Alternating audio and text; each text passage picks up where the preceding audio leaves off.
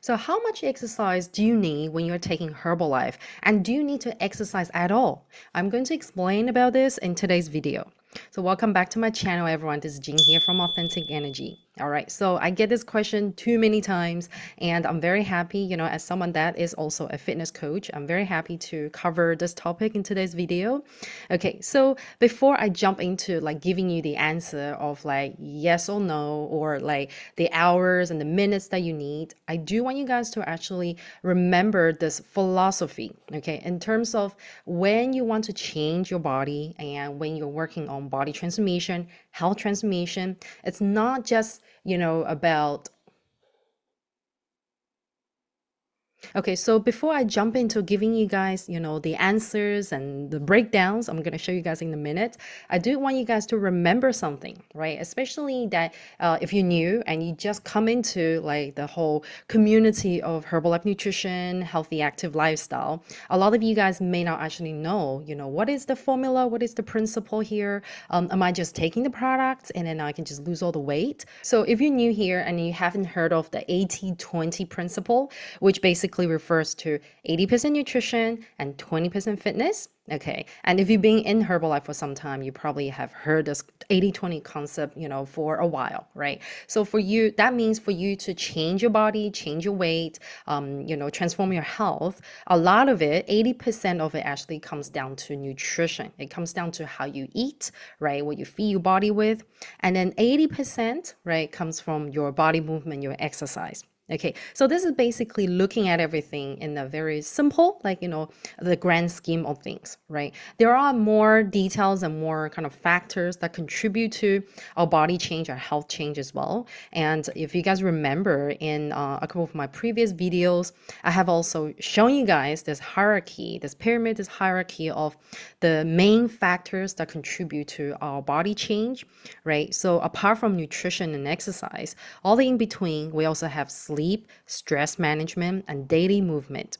So I just want to show you guys this very quickly so that you actually understand, the philosophy, right? You can look at it simply as, it's 80% nutrition, 20% fitness. So you can see here that nutrition is really like the key factor here, right? And we do need both. We do need the exercise and the nutrition together, but as well as, managing your sleep, managing your stress, and also, like being on the move on day-to-day basis. So now you guys want to ask me this, right? Can I just remove the exercise and just work on nutrition? Okay, yes, you can. Okay, only if, okay, I, as someone that's also a fitness coach, I will tell you this, right? Yes, I do believe that, different people have different, commitment in life and different lifestyle and work schedules. Not everyone is actually able to make time and space, to do the exercise. So when you are not able to exercise, which is really the case for a lot of you guys, all right, let me know in the comment below if you're someone that's like, really, my life right now, I just don't have any space, any time. I cannot squeeze any time to exercise. I hear you. I understand. I've been there myself too. So what happens? What do I suggest if you just cannot exercise at all? Yes, you can focus on your nutrition, just work on your nutrition, make sure that you're following a nutrition plan with your coach and you're using the products correctly. However, what you can do in the meantime is to increase your daily movement. So if you're someone that's like, I just cannot exercise, okay, that's okay. We can focus on, how we can increase your daily movement. And what do I mean by that? Okay, things like, instead of like always driving to, places, is there any way that you can actually just walk instead or take public transport? Right. So you're giving yourself more opportunities for you to stand, for you to move around instead of like sticking to the sitting down, the sedentary lifestyle. Right. And in some cases, you can actually park your car a little bit further so that it gives you the chance to walk a bit more. And, and also things like do more kind of like house chores or play with your kids a bit more, get a standing desk. Right. So when you are standing, you're actually helping your body burn more calories than sitting down. So it's really about kind of like giving yourself the chance to change your habits, change your movement habits so that, you give yourself more chance to stand rather than sitting down. right? So taking the stairs, and what else? Like if you're scrolling on your phone, taking a phone call, instead of sitting down, are you able to do that standing? Okay, so these are some simple, examples that I'm, showing you guys, and just hopefully to give you guys some, inspirations to, increase your daily movement.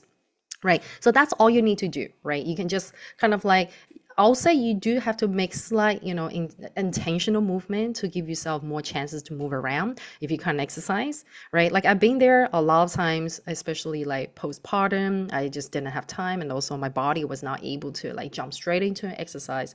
But I was able to like, I gave myself, the opportunity to move around more, and I had no choice. I had to move around a lot when I was taking care of the newborn and also my toddler. So I was actually unintentionally, intentionally every day I was moving a lot more and helping my body, burn healthy amount of calories.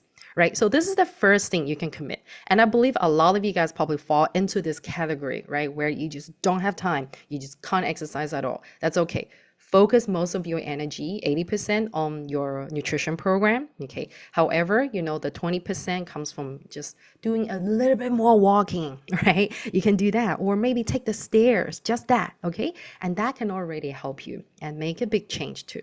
So this is like my suggestion number one for those of you that just can't exercise and you're like, I just don't want to exercise right now. I'm not ready. That's fine. Just see if you can like move a bit more. All right. Now, so some of you fall into the category of like, I want to start exercising. I haven't been exercising for a long time, years, months. I want to start again. Okay. My suggestion for you is just do 10 minutes a day. Okay. 10 minutes a day. You don't have to go hard, right? Especially if your body is like still recovering from something and your body needs time to build up the strength and the mobility and everything and flexibility as well. So I don't want you guys to throw yourself into something high intensity for 10 minutes a day, because that's not going to be sustainable. Right? Like you may do 10 minutes a day hard, you go hard and fast for a couple of days, and then you just throw in the towel. You're like, I'm done because my body's so sore. I've gone too hard. Don't be desperate. Okay. This is what I want to tell you guys.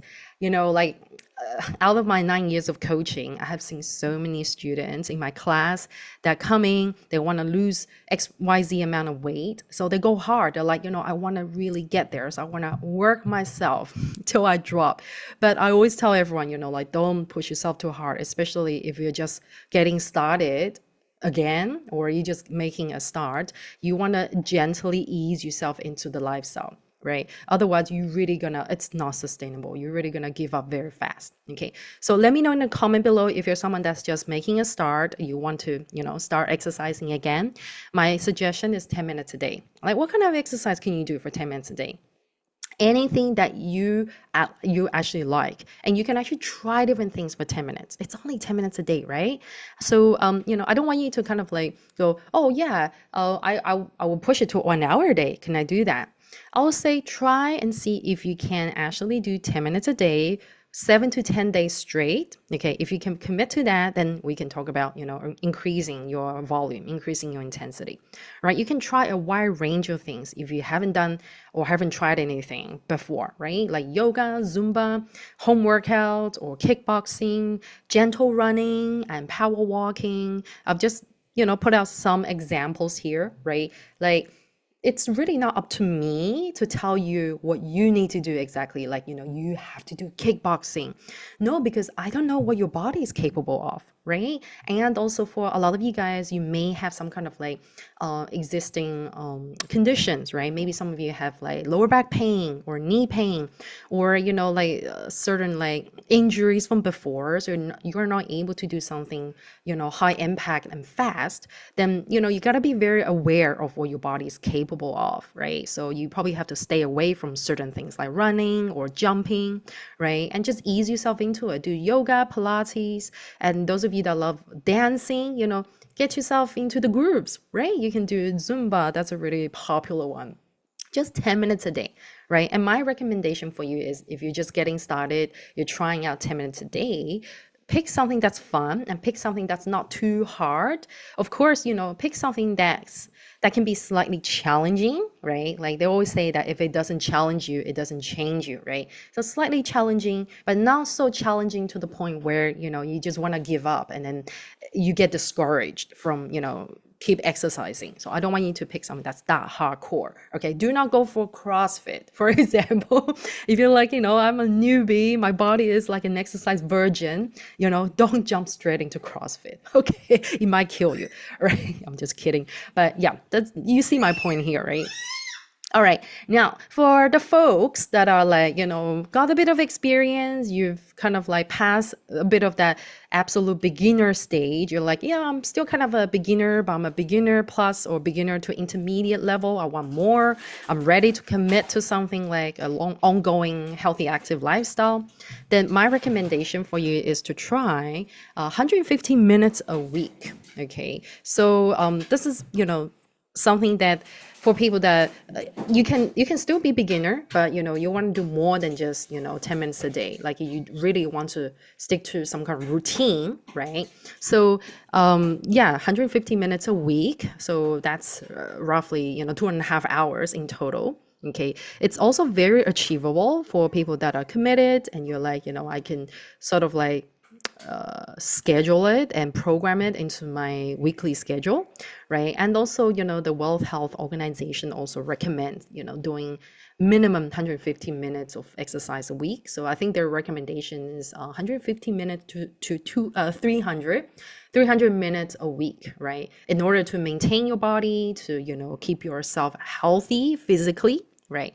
So 150 minutes, what does that look like? I have just a quick suggestion here for you guys. Of course, it can be done in all sorts of creative ways, right? It really depends on what works for your lifestyle. So I got 3 options here, just simple suggestion. And let me know in the comment below if you're someone that's kind of doing that 150 minutes a week, right? It doesn't have to be strictly 150 minutes, but around that, right?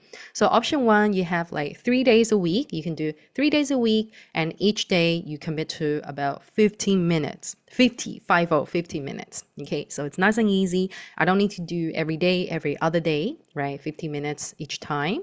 And option 2, you could also do 5 days a week. So some people prefer to say go to the gym or go to like fitness classes after work or before work or lunchtime, and that's on the way or in that works well with their work days, right? Like 5 days of work days.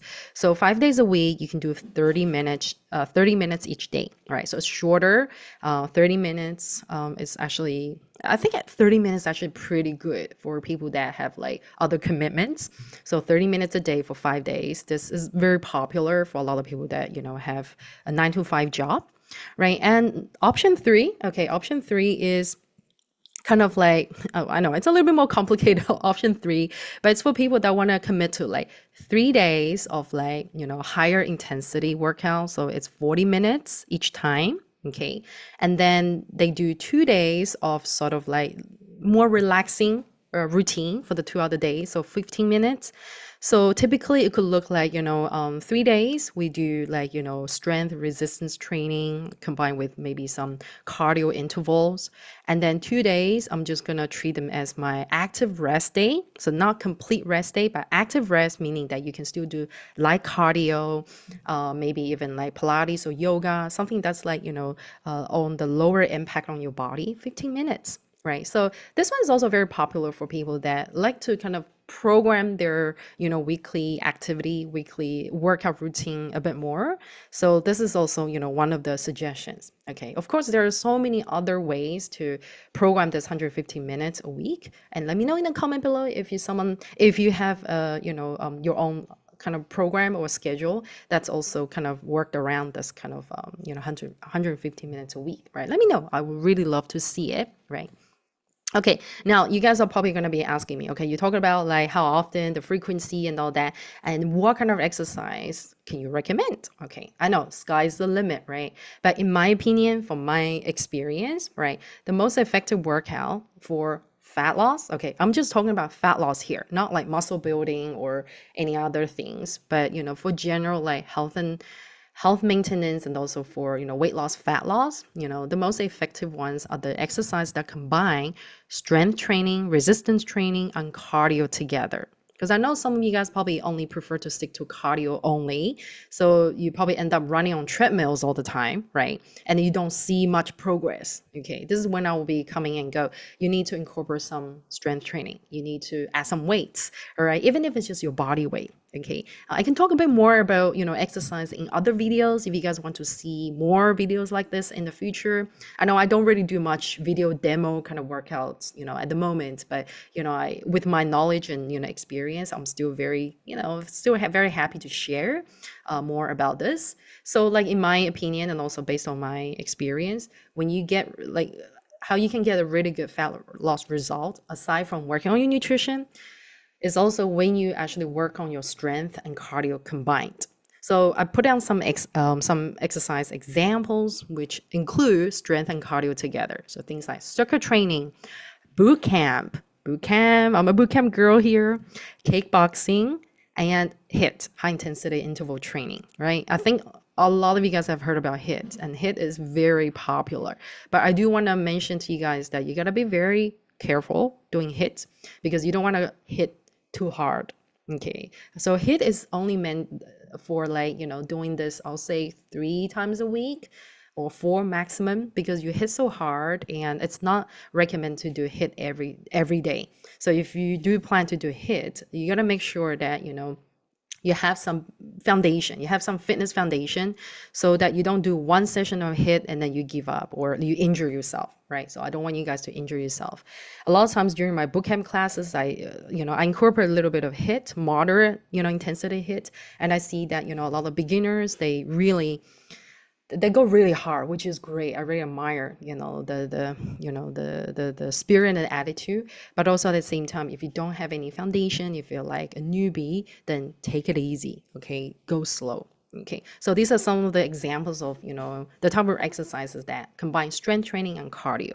And you can find a lot of these kind of like workouts on, online, YouTube, and also on my YouTube channel. I also have some exercise videos I've done before. You can go find out from my playlist. If you want to kind of like get some basic and some short workout, into your routine. Right? So this is my recommendation here.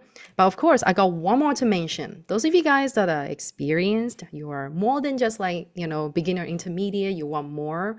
Oh, I forgot to mention, of course, apart from the 115 minutes a week, if you want more, you can increase it to obviously 300 minutes or more. But I do have to mention that it's not necessarily the more the better.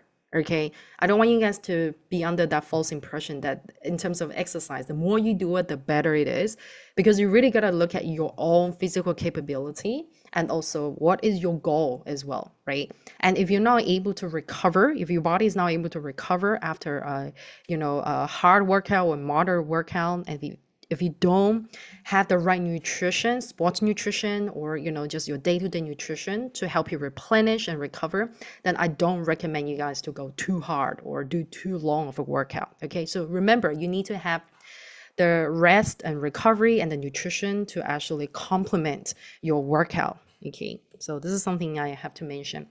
And a lot of you guys probably want very specific results, right? Maybe certain things like body sculpting, bodybuilding, or other very specific sort of like fitness results. Like for example, if you're looking to train to run for a half marathon or a marathon or doing trail running competitions and things like that, then I actually recommend you to work with a trainer, work with a fitness or a personal trainer, and have the trainer prescribe you with a personalized workout program that you follow. Right. So how much you do, what's the volume and intensity, how many hours, that is really going to be worked out between you and your trainer. Right. So that I don't have the absolute answer, but it's really between you and your trainer. So I recommend those of you that really want specific results, then, it's better to actually have a personalized program. We're talking about having personalized nutrition program, but also with workout, with fitness, you can also get a personalized plan. Okay. So that's for, some of you. Let me know if you're someone that loves working with a personal trainer. Okay. I am more of a fitness class girl. So I've listed down all the recommendations I've mentioned in today's video, right? So we start from increasing daily movements. Those of you that don't have time to exercise, but you can sneak in more movements right here and there when you're while you're working your nutrition. Or you can try 10 minutes a day, right? Intentionally make 10 minutes a day to work out. Or you can aim for 150 minutes to 300 minutes a week, right? Or lastly, you can follow a personalized workout program. Okay, so I'll put a bracket here, the green bracket here. Most of us fall into, most of, like our clients, a lot of you guys watching here probably fall under these three groups, right? That you don't have time to work out, or you only have like, you're absolute newbie, you want something simple, you could try 10 minutes a day, or, if you want something more, 150 to 300 minutes a week, right? So most of us fall into this one, right? And let me know in the comment below if, this little suggestion here is helpful for you guys, right? Okay, so this is like basically my sharing of how much exercise, and like how often do you need to exercise, and what kind of exercise I can do while I'm taking Herbalife nutrition. I mean, yes, with the exercise there's a lot that we can cover as well, but just remember 80-20. Okay, 80% nutrition, 20% exercise. And if you can't do the exercise part, increase your daily movement and focus. Remember, 80% focus on your nutrition. Nutrition comes from like your Herbalife program, and also your eating, your whole food eating as well, right? And just make sure you are working with a Herbalife coach, so that like where you're going, you have a clear direction, a clear path of where you're going, and also be able to progress track with your coach as well, right? Yeah, so thank you so much for watching, everybody. And if you have more questions about this or any other topics around Herbalife lifestyle, the nutrition and health and wellness and weight loss, let me know and write your comment in a comment below, or you can reach out to me directly on my Instagram or email me. And if you guys want to work with me directly, you're more than welcome to check out the challenges we have, and also the programs I got. You can find out all the links, all the details in the description below, right? And yes, and if you guys want to get on one of the Herbalife programs with me, you can find the links in the description below as well. All right, thank you so much for watching, everybody, and I'll catch you next time. Bye bye.